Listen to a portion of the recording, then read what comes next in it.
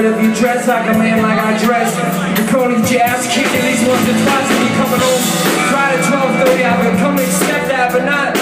This neighborhood's supposed to be a little more upscale. If you understand how recently you robbed my house. Wow, man. We got something for about $70,000 for our house. Wow, man. Feel better, get yourself something.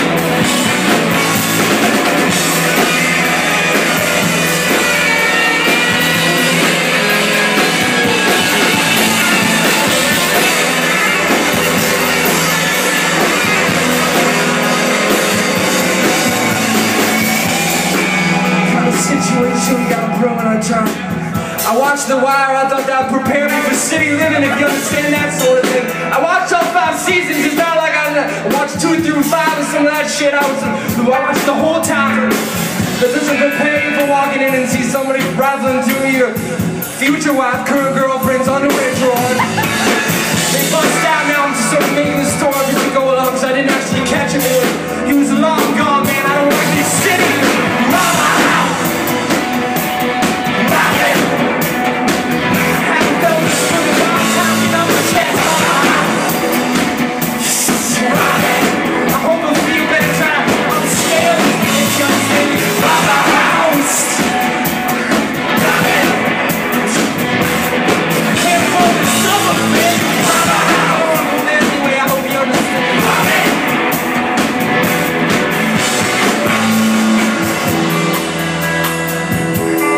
Talked to my grandma about it. She said there's about 2 things I can do.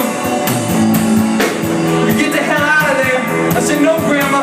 She said, you're gonna have to do a double guitar solo then. That's it.